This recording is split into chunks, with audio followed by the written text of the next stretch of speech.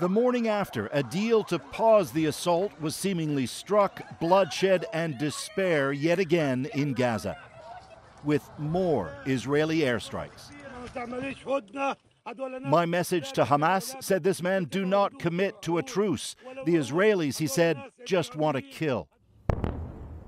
And then, indeed, hours later, an unsettling signal. The planned timing for a swap of Israeli hostages for Palestinians held in Israeli prisons was pushed back for at least a day, now to begin Friday at the earliest. I'm very nervous. It leaves families of the nearly 240 Israelis held in Gaza agonizing even more. I just want to hug my children, to kiss them, to protect them, to promise them that it will never happen again. As it stands, the plan is for a 4-day break in the Israeli assault to allow 50 Israeli hostages to be freed in exchange for 150 Palestinian detainees. If it all does go ahead, the hope is that the break could then be extended. The more who are freed, the longer the truce.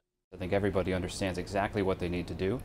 There's a very detailed text of what has to happen once this goes into place. The incentive is for the continuous release of hostages, but that doesn't come for nothing. If Hamas wants the pause to continue, we need to see more hostages coming out. The deal also includes desperately needed additional aid for displaced Gazans who've lost effectively everything.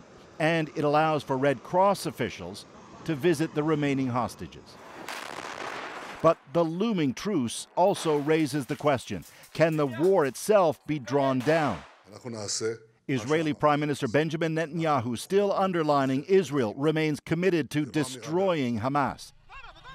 Hamas, meanwhile, remains unwavering in its commitment to eliminate Israel. As it stands, 1,200 Israelis killed by Hamas October 7th, some 240 abducted. An estimated 14,000 Gazans killed in Israel's retaliation, with nearly 2 million more displaced. As the truce now ticks closer, maybe. Paul Hunter, CBC News, Washington.